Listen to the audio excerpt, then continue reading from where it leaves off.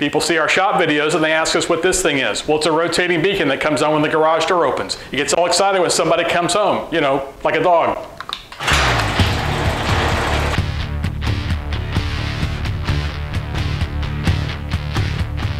Because shouldn't your arrival home be cause for celebration?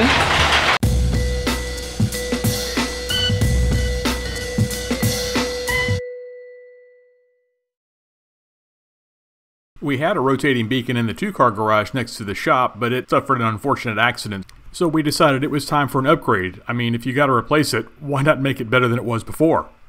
We got 2 of the rotating beacons to replace the one that burned out. Now, the rotating beacons are just plastic rotating beacons. They're 110 volts. They go right into the mains on your house. And they have a plastic piece on the bottom that conceals a motor drive that also connects to the light bulb.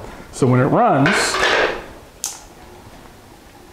it just spins the reflector. The light bulb is stationary and the motor is right here. So all we're going to do is hang this upside down from the ceiling and have it triggered and powered by the garage door opener. So here's how it's going to work. We're going to mount a junction box, this one right here, to the garage door opener so that we can plug into it. Then we have a black cord here, a 10-foot cord that's going to reach into the attic. This will allow us to unplug it whenever we need to. The black cord will feed into this junction box, and this junction box will feed into house wiring. The house wiring will go to 2 other junction boxes on the corners of the garage that we will plug the 2 rotating beacons into. And everything you see here, except for the first junction box and the black cord, will be hidden in the attic.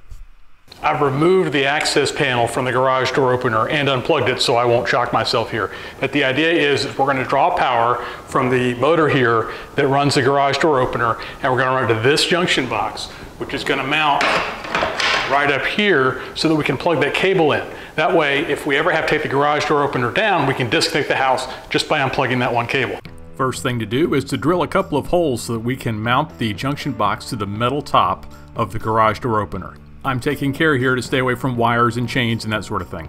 Then matching holes are drilled into the junction box, and you can see that I've already punched out the access hole that the wire is going to go through into the box.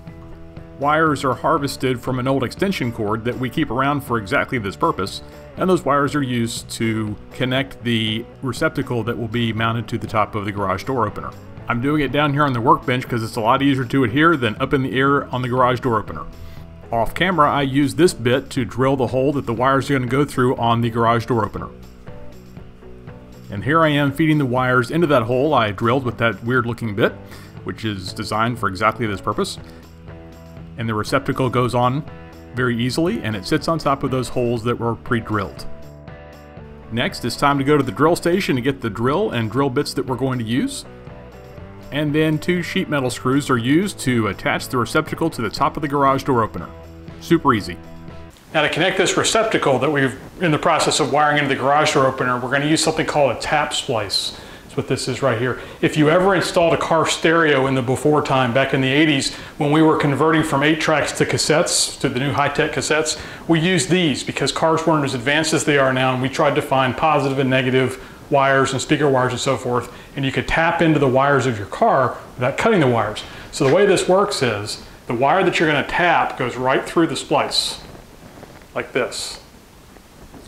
See? Don't cut it at all. It just piggybacks on that. And the wire you're going to attach connects right here. And you don't actually, I've got these stripped, you don't have to.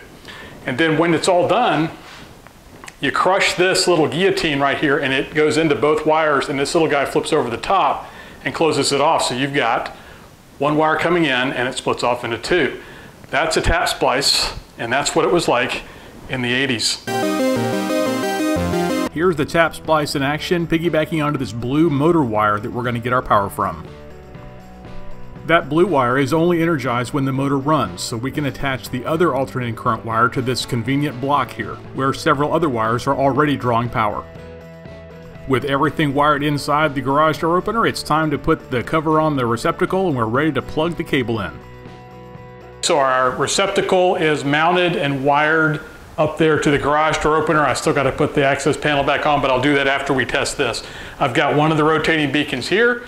I've got it tied into that 10-foot cord just with electrical clips and that sort of thing. So it's a temporary arrangement. We're just going to see if it works. Notice I'm not touching anything, even though it's all insulated and careful. We're always careful. Although I will not wear my helmet, we're not going into space. All right, so we're gonna, garage door is actually open right now, so we're gonna close it, and when the motor turns, that tap that we put on will feed 110 volt power down to this rotating beacon if it all works. So we're actually functioning, and the garage door takes about 11 seconds to cycle all the way through, and then it shuts off. So we're tapping just a small amount of power off of that main motor through the wires that are already up there. Everything is grounded, everything's insulated, everything is strain protected and everything else. So I think we got a pretty safe setup here. The next step is to go up into the attic and put in the wiring that will go up in these two corners for the two lights. The next day.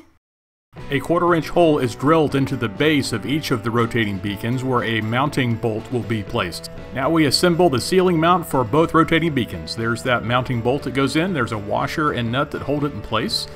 And this bolt will go through the sheetrock and have a second bolt attached that will hold it up to the ceiling. It doesn't have to hold a lot of weight, and one bolt should be plenty.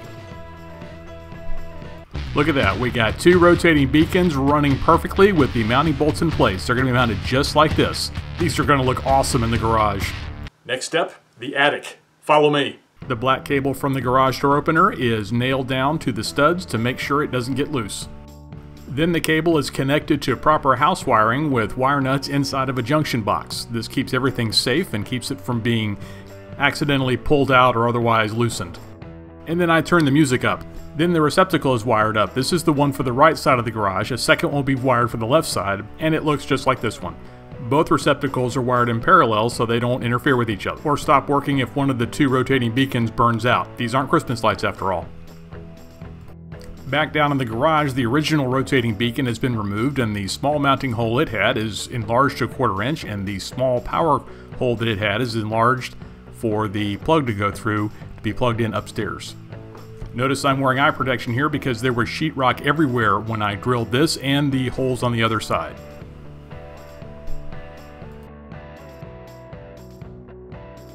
My assistant inserts the 1/4 inch bolt into the hole we just drilled, and up in the attic I'm putting on a washer and a 1/4 inch bolt to hold it in place.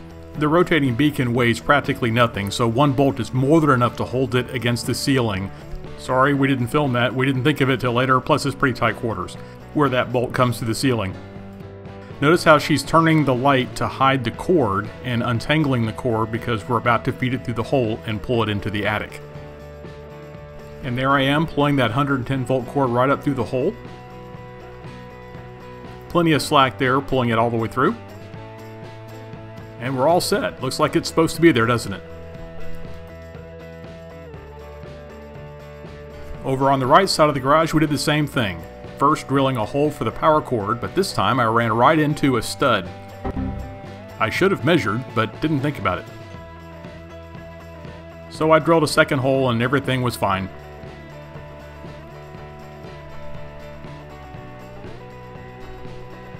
And my assistant climbs the ladder a second time, inserts the 1/4 inch bolt through the hole, and waits very patiently as I crawl through the attic in a very small space to find the bolt and put the nut and washer on it so that it holds in place. There were some boxes in the way and wires and not any flooring, so it took me a while, but I got it. Then I pull the cord up and we are done with this mount. In the attic, I pull the cord over to that receptacle, plug it in, and we are fully wired with both rotating beacons. Then I leave the attic because it's hot up there. Okay, so that's the rotating beacon project. We got rid of the old and busted one and we put up two new ones to double the excitement when we come home. Who can't be excited about that? Watch this.